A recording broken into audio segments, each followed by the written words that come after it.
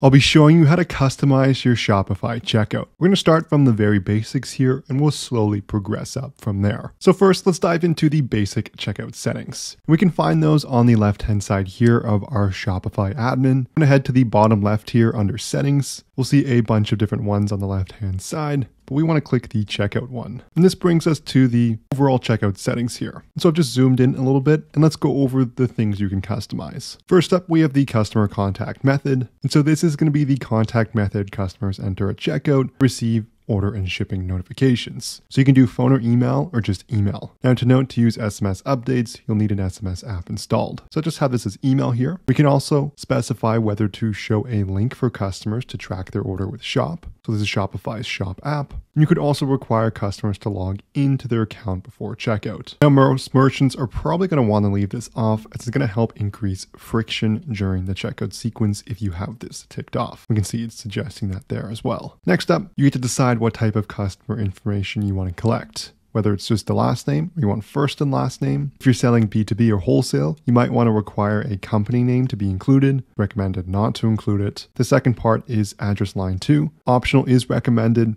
And you do want to leave this as optional, even though it does add an extra field because many people might have an apartment or a unit they need it to be sent to as well. You can also require a shipping address phone number. By default, it's going to be ticked off as don't include. Next up, there's marketing options during the checkout sequence. So it's going to be a checkbox for customers to sign up for email or SMS. You do need their consent to start marketing to them while collecting their email or phone number during the checkout sequence. So for email, we can have the pre-selected checkbox just to be the United States. This seems to be recommended by Shopify, or we could do all regions. We can even specify which ones by clicking the edit button. And if you want to disable any of these, you can use the toggles here. We could also customize the labels, clicking that customize label button. And this brings us to our Shopify theme editor. We can go and customize the actual text here, such as you are subscribed or email me with news and offers. And so we could change this to whatever we like here. Next up is tipping. You can enable tipping during your checkout sequence. By default, it's off. Next up, we have Shopify's own abandoned checkout emails. So if you're not using an external app like Klaviyo or MailChimp that's sending those abandoned cart flows out, you could enable this one here and you get some basic customization on when to send it. Next up, we can customize our post-purchase page. So if you have an app, it's going to show up here.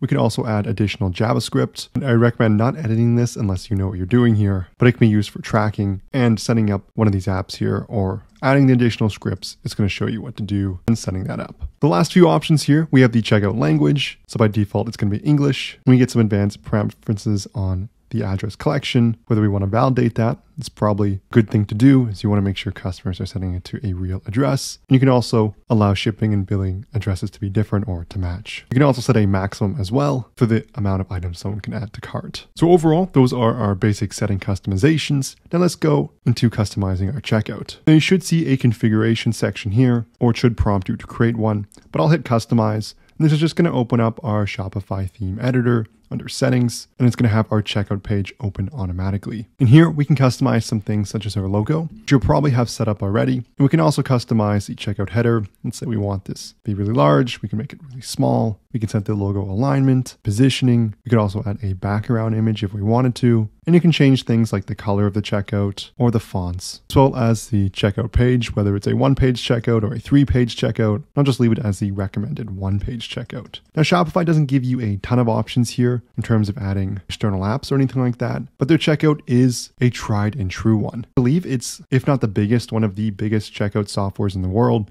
And it processes tons of volume here. And it's been designed to convert very well. It's really quick. It does exactly what you need it to do. There's also an address autocomplete setting. And so you should probably leave that enabled. I'm assuming it does help with conversions and getting people through the checkout process faster. Now, once you're done with these settings, you can hit save in the top right. If you've made any sales on Shopify, you know how hard it is to keep track of how much money your store has actually made. That's where our sponsor Profit Calc comes in. It's the one-click profit calculator available for your Shopify store. Once set up, all you have to do is select the date range you're looking for to get real-time calculations so you can truly understand how profitable your store is. It's going to include tons of different metrics, analytics, and charts so you can have a clear understanding of your store's performance, allowing you to make smarter business decisions. It syncs seamlessly with all your favorite ad accounts and many cost of goods sold providers. There's a 15-day free trial so you can test drive everything for yourself, and I'll leave a link in the description below that's going to bring you to the Shopify app listing directly.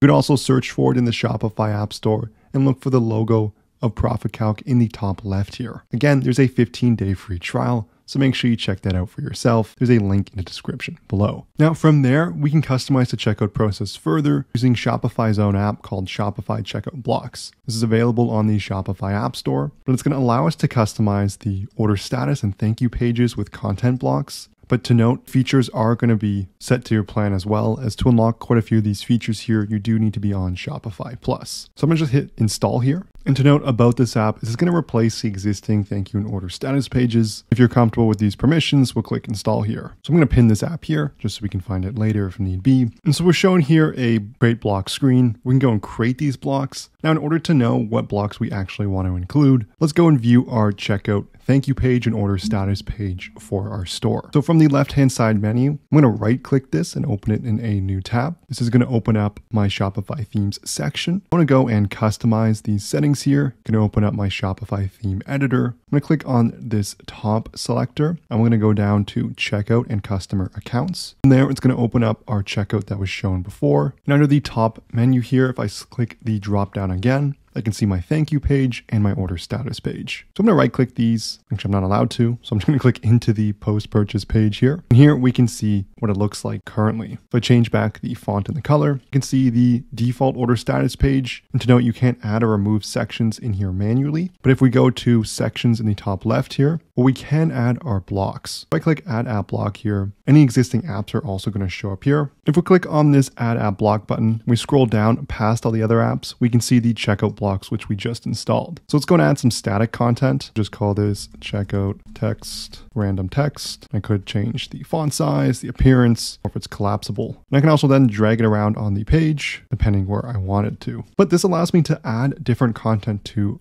my thank you page, customize the post-checkout experience. To note, other than that, you do need to be on Shopify Plus to fully customize the checkout experience, as you then get access to the checkout liquid file. This concludes the video on how to customize your Shopify checkout. If you enjoyed this video, I would love it so much if you smash that like and subscribe button below. If you have any questions, leave a comment, but thank you so much for watching, and I'll see you in the next one.